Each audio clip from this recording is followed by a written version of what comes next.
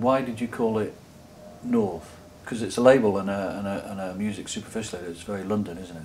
It's come out of you know, it's people talk about it as being the sound of London. By calling it North, it's almost like you're sort of, you know, again you're sending out another signal in a way. Definitely, a lot of people have seen it that way as well. Where do we come from as well? Do you know what I mean? It's like it's nice to kind of fly the flag of the North, yeah, absolutely. And there's some, it kind of harks back to some stuff that we've listened to in our lives, like Joy Division. It's kind of like, you know, kind of echoes of that sort of scene, and you know, those kind of acts, like Human League, those northern clunky weird bands that come out of the 80s and stuff. But there's a lot of things about you that are quite abstract, like the idea that you know, to some extent you're a northern band, but you're not of that north. You're a mixture of sort of norths as well. Yeah. And that's kind of interesting as well, and it goes for the music as well, and it's sort of falling between a lot of gaps. It's tentative in a way, which I think is also interesting, you know. It's sort of it's almost sort of pulling back from beats as well. Yeah, there's a lot of space and why was that? Why was that decision? We were listening to a lot of film scores and getting. I personally was finding it quite restrictive putting a rhythm section on tracks under chords or something, and it started to annoy me that I was expected to do that or. That's what we've been kind of used to doing or whatever. So we just like started writing sequences of music and you know, filling them out with lyrics and stuff like that. So it was. And a lot of the songs started that way as well, just literally chords, vocals, maybe a string or something like that. So there's no beat on the first ones, and then we just filled it out rather than with more like textures and like. Even when we did use a beat, like trying to find a quirky sound or something like that, a lot of like the Talking Heads percussion and stuff like that, we'd listen to quite a lot of. Yeah. And that Remaining Light and songs like Listening Wind. So we were kind of really into that kind of thing for a while. So I suppose we didn't want to fill it out with big chunky beats straight away, and we avoided it on a lot of things. It's like it's more scattered. Do you think it's connected to some of the earlier kind of things that were being done in dubstep that were the more stranger, darker, futuristic things? Yeah, totally. Like that. I think that back like in 2004, 2003, with people like Horsepower and like earlier Scream stuff, and then obviously Burial and Code 9. I think that was a very healthy crop of talent that came through together. Do you know what I mean? So I think that's our sound, even though there is a lot of vocals and people are saying like it's a little bit Indie-ish or whatever, which I don't agree with. Right. I think a lot of the influence harks back to that type of period. And what drew you to that kind of playing with sound at the time, when there was a lot of very quick-witted experimentation going on? My housemate took me down to Plastic People, and it was like it was really early on. When Forward was going in, yeah, it was really surprising in a good way to see that like on that like big crystal clear system, those type of sonics. It was quite, because you know I'd literally moved down, and up north at that point there was a huge type of drum and bass scene.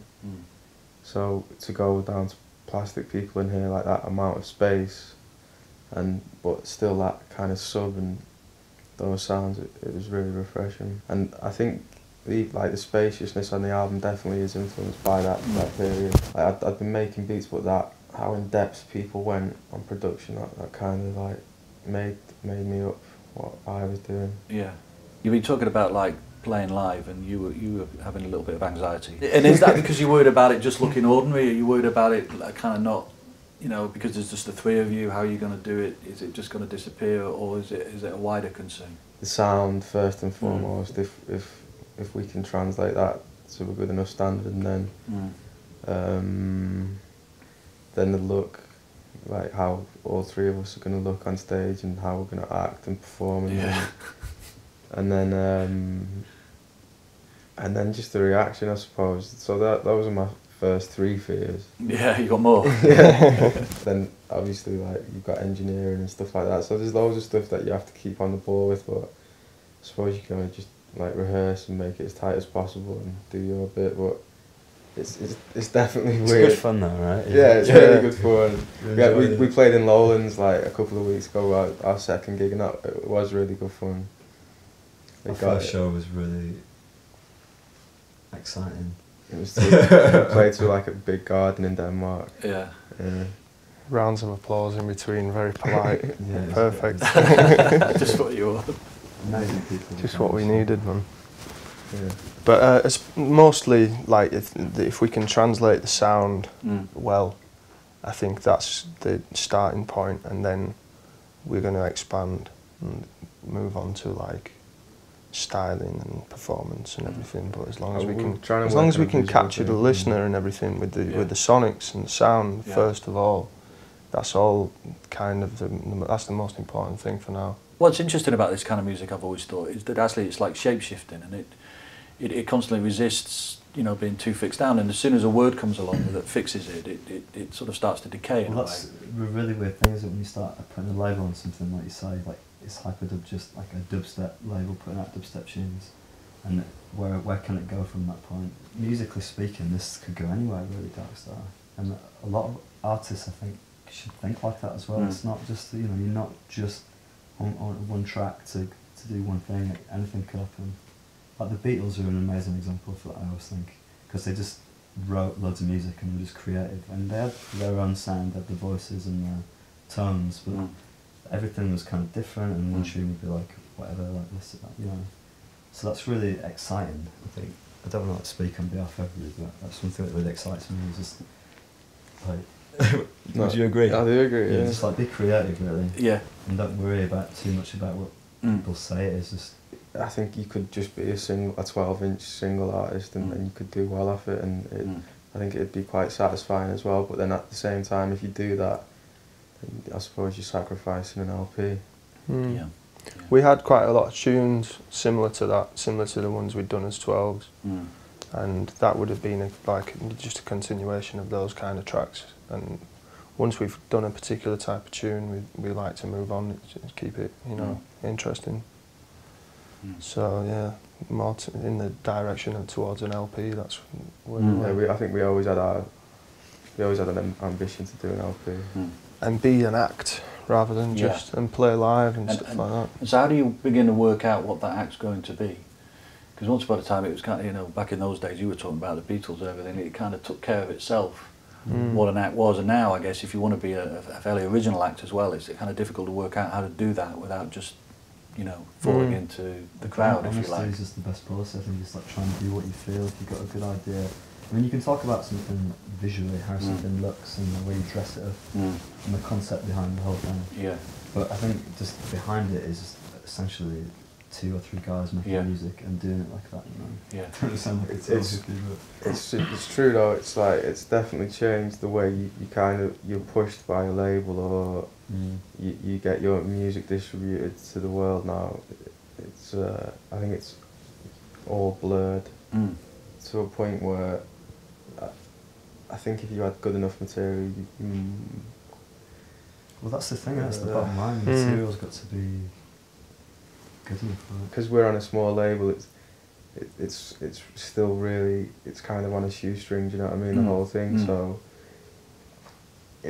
although we are on a label, it's still sometimes, it's just, we finish tunes and give them to Steve, and then we know the process so well of Hyperdub that I don't know how other people work, or like how they launch their music or get it out there. And you trust that way, that kind of retreat, if you like, that withdrawal can still, you'll still find an audience will come to you, or do you think they're used to everybody sort of, you know, jumping up and down and you know, bands jumping in front of them and getting attention? You've sort of gone the other way.